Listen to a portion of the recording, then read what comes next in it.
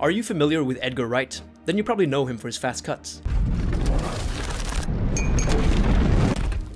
I always thought they were a sort of parody of Requiem for a Dream. You know when they light up and get high?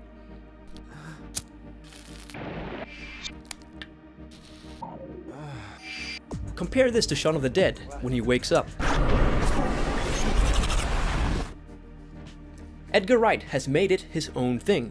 He uses this fun cinematic technique in his movies to create comedic scene transitions. However, notice how he uses many fast cuts together in a sequence. This serves to speed up a series of character actions and results in a scene transition. Here, he uses it to go from a fresh crime scene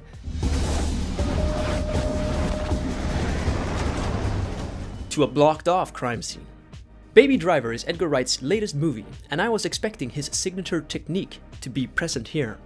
Except it wasn't, at least not in the same way. On a second viewing, I noticed how whenever a character interacts with an inanimate object, we get a quick close-up. The vast majority of these are during car chases. We see close-ups when Baby switches gears, makes turns and such. But we also see them when people are interacting with other things, like loading a gun, picking up a grenade. And we also get them for less intense scenes, like when counting cash, or pressing an elevator button. The way Edgar Wright uses this technique here is a lot more refined than in his previous works. It isn't screaming attention to itself, but it still serves a similar function.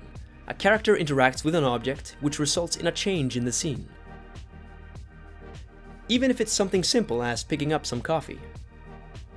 Or something more significant, as a door opening on a moving car.